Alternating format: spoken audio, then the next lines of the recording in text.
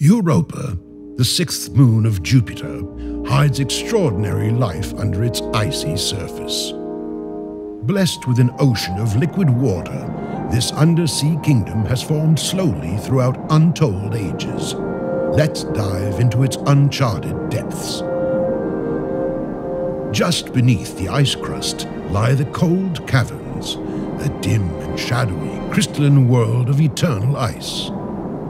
Its frigid waters and proximity to the surface leave it devoid of plant life, but it's certainly not without other, stranger forms of life. Grinding plates of ice constantly reshape the environment, while spires and free-floating ice make passage a dangerous prospect. The European Ridge is a melting pot at the crossroads of the ice above and the volcanic activity below, making it more biologically diverse than most other places on Europa. A common inhabitant of the ridge is the spineling.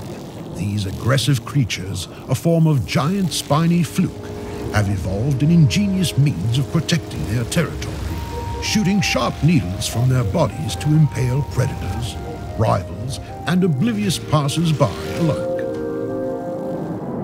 Moving deeper into the ocean reveals the beautiful aphotic plateau. The warm water that rushes upwards from the depths has turned this area into a true Garden of Eden, with life flourishing in a multitude of fungal forms. Here we witness a cloud of parasitic spores on their search for a suitable host to infest. This unfortunate submarine's pump will do. Slowly, the ballast flora reaches out, searching for its primary nourishment, electrical current, starting to feast and expand. Without electricity, the submarine sinks to the bottom of the ocean, where nature takes its course. The Great Sea, the kingdom of the Moloch. Here, Europa shows yet another aspect of her character. Vast, open spaces where schools of mollusks and other large predatory life forms roam. Highly conductive piezo crystals stud the walls of this hostile region, disrupting submarines that venture too close to them. Shaped by fiery geological processes, the hydrothermal wastes form a violent landscape of thermal vents and volcanoes, a cauldron of hot water, minerals and nutrients to which Europa owes its liquid oceans and abundance of life. Homo sapiens is the newest dweller on this moon. This group of individuals is currently on the hunt for natural resources. Limited visibility and the labyrinthian structure of the caves pose a considerable challenge.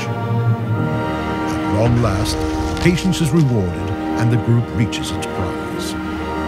However, the humans are not alone. The caves offer perfect breeding grounds for predators. Newly hatched tiger threshers are hungry and looking for their first meal.